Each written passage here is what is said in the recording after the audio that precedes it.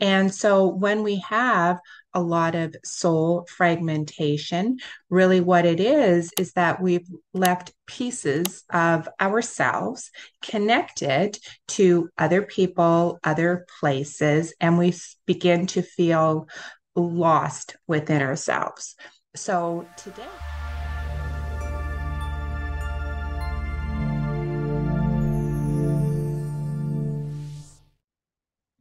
hey everybody, welcome back to my channel. I am Iris, and in today's video, I want to talk about some signs, 6 signs actually, that will indicate to you that your soul is fragmented. And what I mean by soul fragmentation is that you leave little bits and pieces of yourself with the people and experiences that you have in life. And so, what happens in our life is we go along and we do life and we have relationships and we have these experiences. And some of the experiences are really good, and some of the experiences are not so really good, and some of them are just downright heartbreaking and traumatic. And so when we have a lot of soul fragmentation, really what it is that we've left pieces of ourselves connected to other people, other places, and we begin to feel lost within ourselves. So today, that's what I want to talk about, and hopefully this video helps you. So let's get started. Um, Number one is you use drugs or alcohol to escape the reality of your life. And this is a big one. And it's a big one for a couple of different reasons. The first reason is that in today's society, alcohol is one of those drugs that is really just accepted as something that we do. It is surrounded by community. It's surrounded by food. It's part of our social gatherings. And that's fine, except that that's not fine for everybody, and it becomes a real problem. So, for example, if you are in a relationship where it's just destroying you. It's toxic. There's always fighting and you're not on the same page, and there's violence and abuse. And then you go towards alcohol to try to escape. That then becomes a real problem. And there's a real big difference between drinking alcohol socially and using it to numb out and not want to feel what you're feeling. So when you are trying to escape your life, whether it's, drugs or alcohol that you're using, just know that there is something deeper within yourself. There's a soul piece of yourself that has been left not only as part of this relationship, because I find that when we become part of these types of relationships, there is something deeper within us that has allowed us to be in these types of situations. So there's a soul piece of yourself that is somewhere else other than with you in wholeness. So, number two is that you feel lost and disconnected from yourself, and that you don't really know where you belong.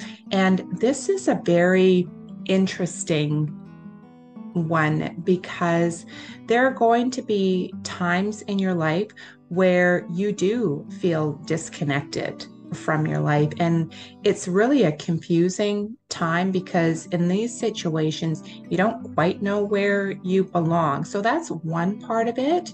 But the other part of it is that you've lost who you are. And again, this happens quite often in relationships, but not just relationships, but quite often in relationships, where we become so immersed in the roles that we're playing within the relationships, either as a wife, as a mother, even as a father, and being a provider for the family. We have to take on these roles and responsibilities, and we tend to get lost in the relationship. Tend to get lost in the role of that relationship, and that can be like a real disconnect, because we disconnect from the things that we like and the things that we want for ourselves, because we're giving so much of ourselves into the situation that we're in.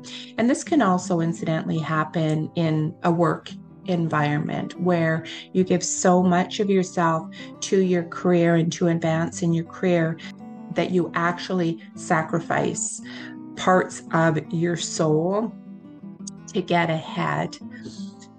Point number 3 is you feel defeated and you've lost confidence in yourself. And this is a really big one that a lot of people struggle when they have these types of hardships in life, and where you're working so hard to achieve something or work towards something, and for some reason somebody just comes along, or something comes along and just kind of squashes you back down into place. And you do that enough times, and you feel defeated, and you feel you do lose confidence in who you are.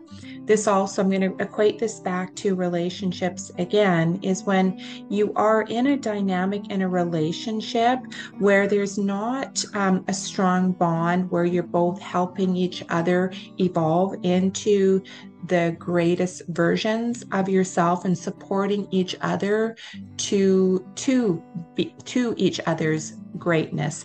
Not to be confused with it's the responsibility of the other person to make you great, but the dynamic in some relationships is such that when they're in the relationship together, both people being exactly who they are works for the other person, and they elevate each other even higher up. So let's say, for example, you're in a relationship in a dynamic where one person is really struggling in their life, and you're giving so much of yourself to improve that person so that you guys can improve the relationship together, but you find that the other person doesn't have confidence in themselves, and it kind of holds you back from moving forward in your own life and then together in the relationship.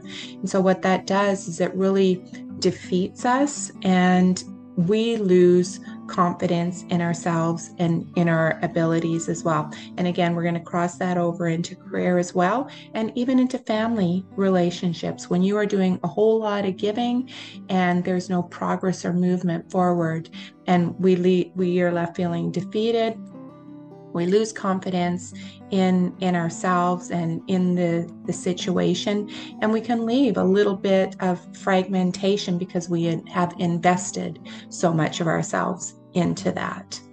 So tip number 5 is you've lost your zest for life. And when you have lost your zest for life, you have lost the joy in your life, there is a huge disconnect within you and what your soul's purpose is, and following that path to your soul's purpose. And when you have lost your way and you feel lost in life, there are little fragments here and there splattered all over the place, and it can leave you feeling like lethargic and without purpose in life. And it's a very defeating, powerless feeling. So that is point number 4. Point number 5 is you become overcome with emotion and feel depressed and overwhelmed. So this one particularly is, it's a spiral effect. You don't just wake up one day and become overwhelmed with emotion and settle into depression.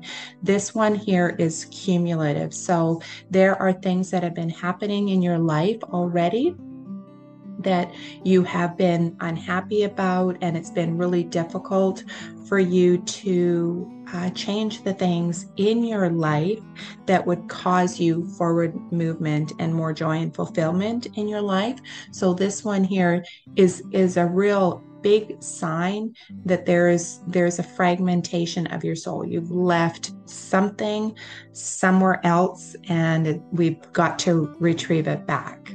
And then the last one I have written down is you rely on others to tell you what to do versus trusting in yourself. And this goes through, this is part of having a real identity crisis and really not knowing who you are.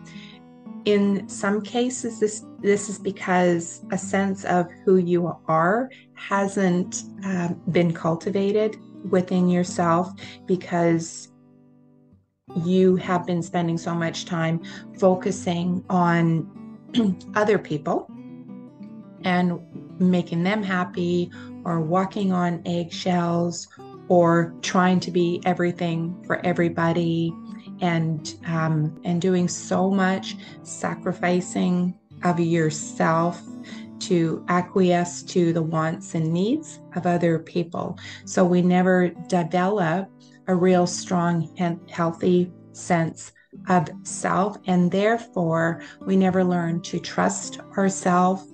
And therefore when it comes to life decisions and choices, whether they're small or big, you don't trust in your ability to make decisions, and therefore rely on other people to tell you who you are, what you should be, what you should do, how to act, how to respond.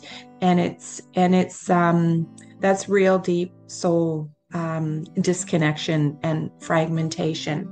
So I want to say overall is that there are going to be points in your life that you will feel a disconnect from yourself.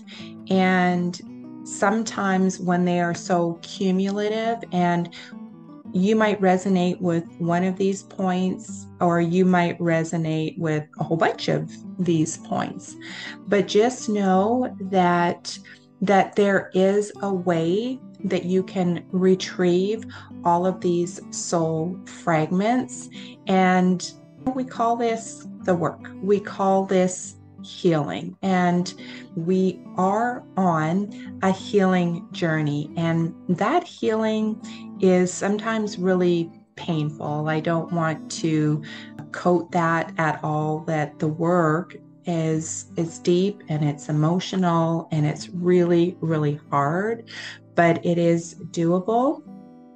And if you are needing some help and support in this area, you can click the link below this video and you can book a consultation with me, and we'll see how we can work together. If this video has resonated with you, subscribe to my channel, share this video, like this video. It really helps me grow my channel and reach more people. And until the next video, take good care, be strong, and be well.